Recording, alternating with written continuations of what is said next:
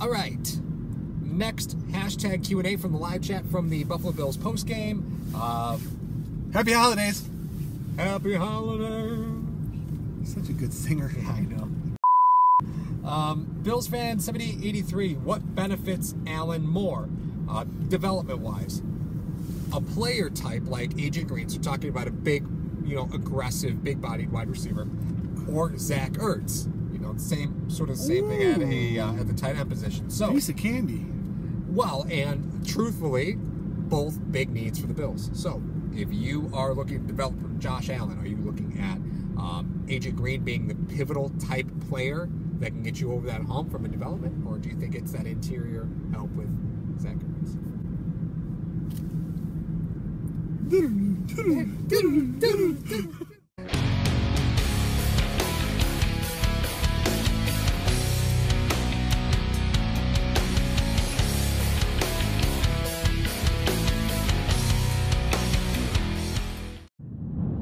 Subscribe now!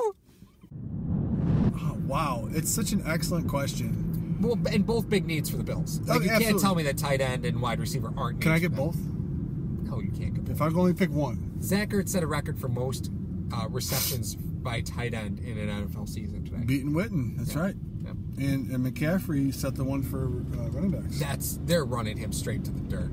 They want to get out of that contract before the 5th year. They're running him straight to the dirt. Seems like they do. Zach Ertz or AJ Green? You want somebody outside? Well, I think you could and remove the names, right? Where those are just comparative. Okay, no, what I'm saying is just you want a big name tight end that could be a mismatch nightmare, or you have a number one wide receiver that is an elite level talent that you would have to scheme to get him in different spots near the end of the year because he could be taken out of the play. Right. He ends up, the guy on the outside takes people with him. Yep. The guy on the inside can offer blocking. Right. Which, like we said on the broadcast, not many of the tight ends that are coming out now are really premier blockers. They're more of like the hybrid mismatch type. Yep. I like it for, if Allen was in his 5th year, I would want the outside guy. Right. But because he's a young, developing, quarterback, I would rather have the inside presence because then that eventually opens up the outside guy. Right. I don't know if the Bills are going to do that because they have Kroom and they have Logan Thomas, who they're taking a look at now. Right. Kroom has been serviceable. He was blocking inside on trap plays today. You know what I mean? He's a guy that they think can service both of those needs for you.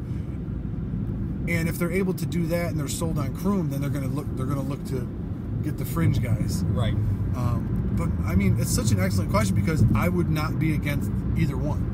Yeah. And I would know why they were getting each of them. Yeah. Sure. So both of them positions will take guys out of the box. Both of those guys will then open up your running game, which in turn opens up the play action pass. So I just think a wide receiver is much easier to neutralize in a game, in a big game, than a tight end is. Right. Just me. I don't know. So when you start looking at the draft, right? Okay. And we'll just use, and I dislike this site for a variety of reasons, but just for simplicity's sake, we'll use it because a lot of people use it. It's Make sure you clear your browser.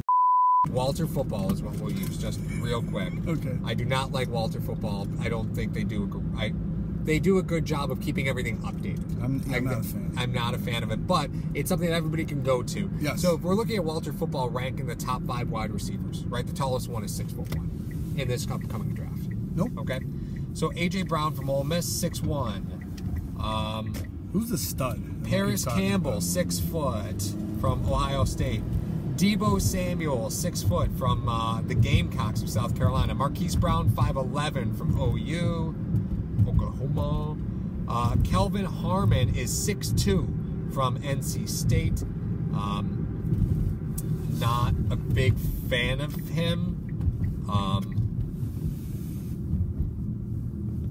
I mean, he runs good routes. I'm not going to tell you that he doesn't run good routes, but for a guy that size, he's 6'2", 218, so he's just a little bit thinner than what I'm looking for. I don't think he's aggressive enough. Colin Johnson from Texas. He is 6'5", 220. So, I mean, does he have lanky. the build? Yeah, it is lanky, but he doesn't play big at all. He's not, What was Megatron? He's not super quick. 6'5", 240? I think He so. ran like a 4'2". I know, he was sick. He was sick. There is Keneal Harry from Arizona State. Reminds people of Laquan Treadwell. Pass. And then you get to the most likely candidate, which is a wide receiver from Stanford, J.J. Arcega-Whiteside. 6'3", 225. What? He sounds like, that name sounds like a guy, if you're in your 6th season of franchise mode in Madden, he's like the best quarterback on the board. Yeah, right? and he's for some reason, he's, you look at him, you're like, why is he Asian? It's just like the generated face, like, why is he Asian? But the fact is, like, there's not a lot of those big body guys at the top of the board, right? Arcega-Whiteside I like a lot from Stanford, because he'll be a decent player. Is he going to be an immediate impact player? Where is he from? Stanford. Where? Stanford. Pac-12? Stop it with your Pac-12 conversation. They have route runners. They do have route runners, you're right. They're polished. So, he's a big receiver who has speed issues. I've seen that before. Plays in a pro style. Yeah. 55 catches for 860 and 14 touchdowns. Red zone threat. Yeah, exactly. All right. But I think it's important just to kind of level set, like, oh yeah, we need a big-bodied receiver. Well, the one has to be available in order to get it. Mm-hmm. And when you're looking at it, again, using just Walter Football's ranking, he's like the 8th or 9th best receiver on the board. So you're not looking at a first-round player, right? If that's who you're targeting, you're looking at Okay. All right, so that begs the question of this. And you can look it up. Mm-hmm. But as you're looking at free agent tight ends, Yeah.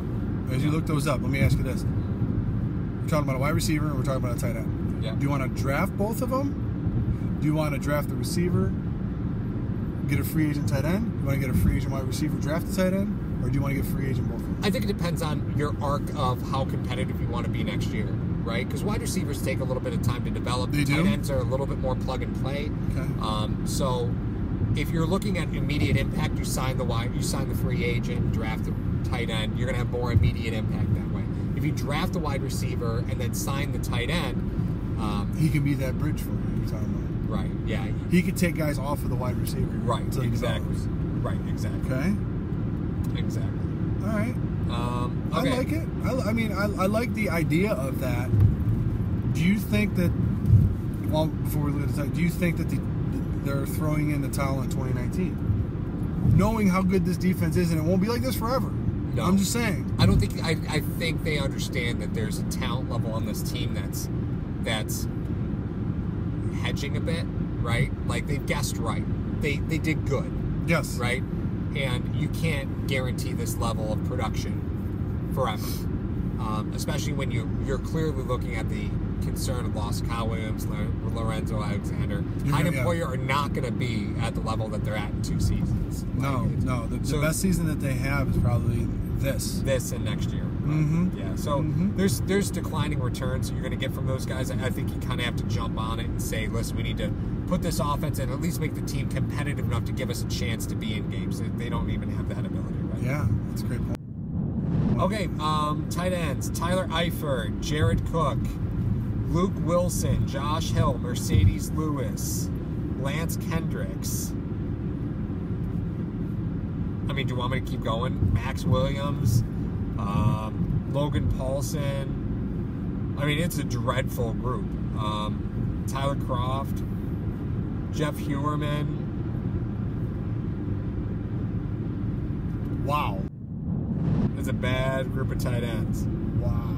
So that's why, again, the draft is going to be sort of paramount. Yeah. All right, try to get a free agent wide out and draft a tight end. Yeah, because the tight ends and the tight ends available in the draft are going to be a little bit better. What if they keep Clay and sign Golden Tate? How mad would you be? Because the joy of getting one is going to take away from the other. Yeah, I think that you just look at it and say, well, I mean, unless they're using that spot to draft offensive linemen. If they go line across the board, so things to look for basically. Yeah, coming up. I would accept Charles Clay just as long as their focus was on rebuilding that offensive line. I would be able to accept that. Okay, so if they're not sold on the current tight ends, they decide to let him play out his last year. Yeah. He's going to be in a contract year technically, so you get the best play out of him while you draft and fill your line. Well, and again, while it won't be popular right, I'm just saying it won't be popular right now. Mm-hmm. That decision. Looking down the line, I could see that vision if they're trying to get a lot of linemen in here and not waste that second or third round pick on a tight end. Well, and again, which I don't think they would anyway. A heavy defensive draft is the perfect time to rebuild your offensive line through the draft, because a lot of people are going to be, moving to try and get linebackers and cornerbacks and defensive ends, and that offensive talent's going to go down, and you're going to have a better pick if that's going to be your focus. So you're going to get better quality offensive talent because there's going to be less fish in the pond. There's less people fishing. I really think they're going to get the best tackle on the board. They very well could.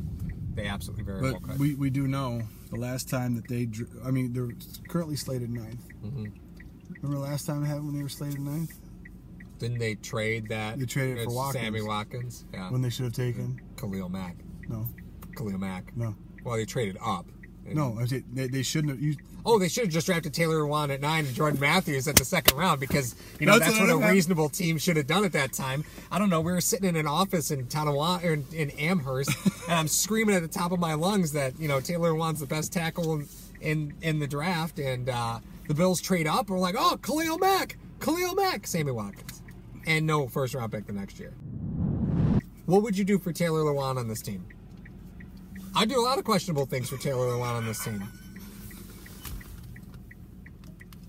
It is the season of giving. Episode over.